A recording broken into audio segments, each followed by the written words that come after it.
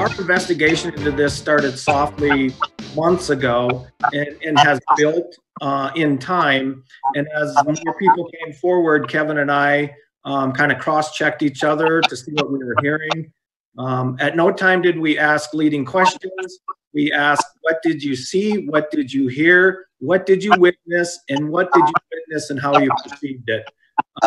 At that point, then once we started matching up some of our shared experiences, that's when we, decided to go with the story and then put names to it. It's a very difficult story because we know that there are potential ramifications such as reputation and basically careers at stake. So very difficult for everybody.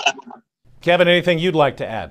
No, I think Miles said pretty well. Obviously, it's kind of a tumultuous time for college sports or sports in general. So obviously understand that emotions are kind of running high for everyone. And Miles, there are people out there wondering how you can run with a story like this without people willing to go on the record. In regard to the story involving COVID-19 protocol and intimidation, there were 10 unnamed sources, both players and staff. Is that why you two chose to move forward with these stories?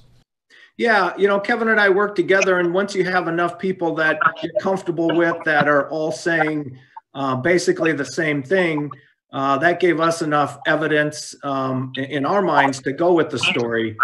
Generally, we don't like to use unnamed sources, but in this, obviously, where retribution was first and foremost on a lot of these players and athletic staff's minds, you can certainly understand that, and we thought the value of the story fit going without those named sources.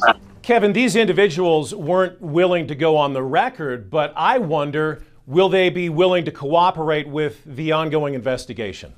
Yeah, that's a good question. Obviously, I can't speak for them. I would imagine so. And obviously, CSU President Joyce McConnell has been pretty vocal about saying, she wants everyone to share every bit of information they have so that they can do a true investigation. So my instinct would be that if they wanted to share with us, they would share with the investigation. But obviously, I can't say for sure for them. Kevin, we've had players come out on social media refuting all of these claims. What was your reaction to that? Were you surprised at all that they were that vocal in their support of the current staff and administration?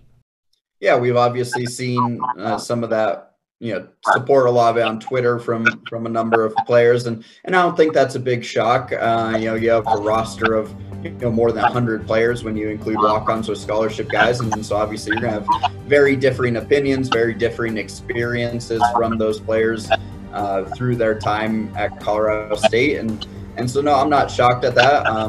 And we've also heard from players who don't feel the same support that maybe some of the ones on Twitter have shared. Miles, this investigation is still very much in its infancy. It's ongoing. I wonder, in your opinion, how long does this take to run its course?